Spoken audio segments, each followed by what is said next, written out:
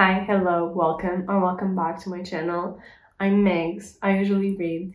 Today we're doing a little something different because yesterday I was watching a film and I was like, this is a great video idea. So today I have film recommendations for summer. To start it all off, the film that inspired this entire video is Vicky Cristina Barcelona. I watched it because I've just been to Barcelona and I was like, let's watch this. I really enjoyed it and I was like, this is a perfect film to watch in the summer. Like, it's the summer vibes encapsulated. We follow two American friends. One of them is Scarlett Johansson, the other one I have no idea who she is. And we follow them as they go on a holiday to Barcelona. Just like, they don't pay accommodation, they're going to stay at a friend's house. Good for them. Anyways, they go there. They ended up meeting a painter, Javier Bardem, in this situation, and he invites them to spend the night with him, and it goes on from there. They travel, they appreciate art, they get entangled with, well, Javier Bardem, both of them. We see relationships develop, messy relationships. At some point, his ex-wife shows up and changes the whole dynamic of the relationships, and it's so fun. It's such, like, I really enjoyed it and I wasn't expecting to enjoy it. Maybe it was because I was just in Barcelona, but it's really just summer vibes. It's perfect summer vibes, you know, when ideally you go and you have a vacation and you don't worry about anything and you're just appreciating your time, appreciating architecture, you're just living life. And I feel like summer is for that. It's just for living life. And that's the vibe this movie gave me. They don't have like big concerns, you know? I mean, they do, but like, they don't. They just be vibing, just existing. And I love that. I love that for them. The visuals are great and it's 1 hour and a half. What more could you want? Quick and easy and fun times. If that's what you're looking for, I'd say Vicky Cristina Barcelona. Yeah. Second movie is obvious. It's maybe what should inspire this list, but didn't. But it's obviously top of the list, and that's Call Me By Your Name by Luca Guadagnino. I love this film. It's one of my favorite films. We follow Elio somewhere in northern Italy falling in love with one of his father's like research assistants type of people. Everything is unmatched. It's so perfect. The cinematography in this film is beautiful, stunning. This really is like, you know, when you're younger and you have time and you have like a whole ass summer, like 3 entire months to do absolutely nothing and just enjoy your time. And because there's no technology in this film, it's like they really are enjoying their time. They're not stuck on their phones. They're just like going on bike rides, reading, dipping in and out of the river. It's just having conversations, dinners, discussions, and it's just so beautiful, so stunning. It's just everything. It's also very sad. This movie never fails to make me cry. And also, it stars Timothée Chalamet. It did start my obsession with Timothée Chalamet, and we're not talking about it. We're moving on to the next film. A little bit of a different vibe, but sometimes summer days are not that good. They're kind of gloomy, you know, those gloomy summer days. That's what this movie is for. Quiet Girl by, not even gonna try and pronounce it. It's probably Irish because the movie is Irish. It's about a little girl that goes to spend the summer with some distant family because her parents are having another baby and they don't have the ability to take care of her. So she goes spend the summer with this part of her family. We just see them develop relationships, taking care of each other. And it's just so cute and sad at the same time. It's so quiet, so beautiful. It also made me cry. it's not hard to make me cry. But yeah, I watched this recently and I really enjoyed it. I love the book. So if we're on recommending things, books for summer, Foster by Claire Keegan. The next film I want to recommend is La Ciénaga by Lucrecia Martel. I watched this the other day because I thought it was summer vibes and we're in summer. So I was also looking for films like this, hence the list. And I thought it was so brilliantly done. I've never seen summer and the stickiness of summer recorded and captured this way.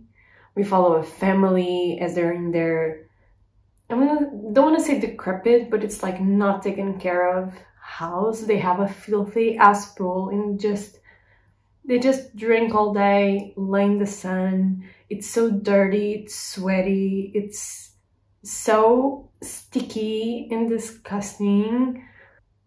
It's a bit of an uncomfortable watch, leaving you uneasy.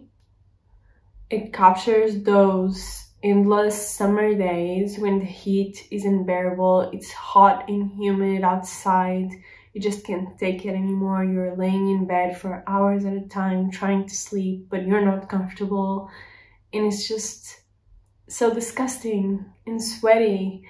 And in the movie, they lay in the same beds, they have like, it's weirdly and creepy, intimate, because it's a family. I'm not describing this very well, but yeah, it's a really big family and we're following the adults and a crap ton of kids. But like, some are small and some are like teenagers, and like the small children, they be playing with guns, just like hunting.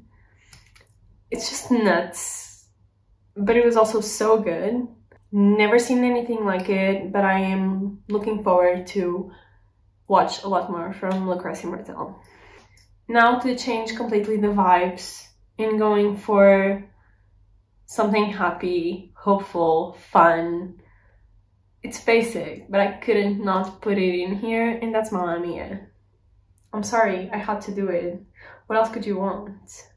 You're getting married in Greece and you invite your 3 possible dads because you don't know which one it is, and it's a musical at the sound of ABBA. I'm sorry, that's kind of perfect. That's perfect for summer. That's perfect for like end of day, after dinner, with your friends, and you all watch a movie and sing along, and it's like perfect, you know? Going to Italy again for the next recommendation because we gotta keep it rolling around. I should get a Portugal recommendation here. I don't have any. The next recommendation is The Lost Daughter by Maggie Gyllenhaal. We follow a middle-aged woman, Olivia Colman, as she's in like the sea side of Italy, and she's intrigued by a young mother and her child and gets involved with her and her family in some ways, and they really explore motherhood, and she's haunted by the decisions that she made with their own children, and it's also so stunning. It's kind of like giving Melancholy at the Beach, and it has great performances by Olivia Colman and Dakota Johnson, and Paul Mescal makes a little shiny appearance. We love Paul Mescal. Speaking of Paul Mescal, he's the star of the next recommendation, and that is After Sun by Charlotte Wells. I didn't love this film. I loved the cinematography of this film. It gave me nostalgic feelings for a time in a holiday that I didn't go on. This follows a father-daughter holiday trip. The father, Paul Mescal, takes her daughter on a trip, and we follow this trip. It's during the summer, and it's so nostalgic, and it's so sad. The daughter is reminiscing on the summer and what it meant for her and her relationship with her father. I loved the cinematography in this movie. I remember not feeling very attached to the characters for some reason. Maybe it was my mood, because it seems like the film that I would be attached to, but it just didn't really click in that way for me. But it's still so sad, and a very worthy watch if you're feeling nostalgic and sad in the summer. It's just a stunning watch. Approaching the end of the recommendations, but next I have The Worst Person in the World. I love this film. I loved it. This follows a girl, a woman, finding out what she wants to do with her life, trying out different careers, different courses at university. She's just living a life. She's just trying to do her best, in her worst, in everything in between. She's just living life and trying to figure it out. She's just trying to find the meaning of life for her, in what she wants to do and what it's expected of her. And I just loved it so much. It's also a great coming of age movie. Maybe I am like speaking of experience, because when I watched this movie, it was right after finishing college, or I was finishing college, and I was thinking so much about my future, and I still am. I love it. I love a coming of age movie that is not about like 15, 16-year-olds, even 18-year-olds. I love an adult coming of age movie, because you're always coming of age. The quarter life crisis is real. Like, you don't finish college and know what you're gonna do with your life, and life is messy and you don't know what you're going to do. And I feel like summer, we have so much time. The days are so much bigger. We have a lot of time to reminisce, to overthink, and it really gives you a little bit of peace to know that not everybody has it all figured out, and we're all lost, and we're all just trying our best to make this time enjoyable. So yeah, it's a great watch.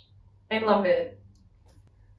I feel like these recommendations are so good. I know they are my recommendations, but like, they're so different. There's something for everybody, I feel like. Because the next one was one of my favorite films when I was in high school. I haven't rewatched it in some years, but I feel like I could cringe watching it. But also I have good memories from when I was in high school of watching it, so I kind of won't have a bad experience with it. But that is Before Sunrise. This is about two strangers. They meet on a train and decide to spend the day together. It's not even an entire day, it's until sunrise, and they gotta catch another train. And it's so beautiful. They just talk, they spend time together, they get to know each other, they fall in love, and it's so cute. I love this movie. It's so simple. It's just slice of life. This is the end. I have one more recommendation and then I'm letting you go. But I hope you watch some of these if you haven't. And if you watch them all and have recommendations for me, please leave them down below. But yeah, last recommendation is Little Miss Sunshine. This film is kind of everything. I haven't met someone who's watched it and hasn't loved it. We follow a family in all its quirkiness and weirdness as they take a road trip, and I feel like road trips for summer. But the reason they're taking this road trip is because the youngest member of the family, a little girl, is gonna participate in a beauty pageant contest, and it's just so good. We explore everybody in all their specificness. We get to know all these characters and their family dynamics, and it's so beautiful, and it makes you cry. I cry a lot. I do cry a lot, let me be. And maybe it's the yellow cover that's giving summer too, I don't know. I just think it's kind of perfect for summer. Little Miss Sunshine is so beautiful, so heartwarming too. I love it. Please watch it. Please watch all these movies. Thank you for spending your time with me. Are you a film person? If you are, Please give me your recommendations. Literally anything. I don't watch horror, but aside from that, I do watch pretty much anything. So please leave your recommendations below. And yeah, that's it for today. Thank you so much for watching and for spending your time with me, and I'll see you in my next video. Bye!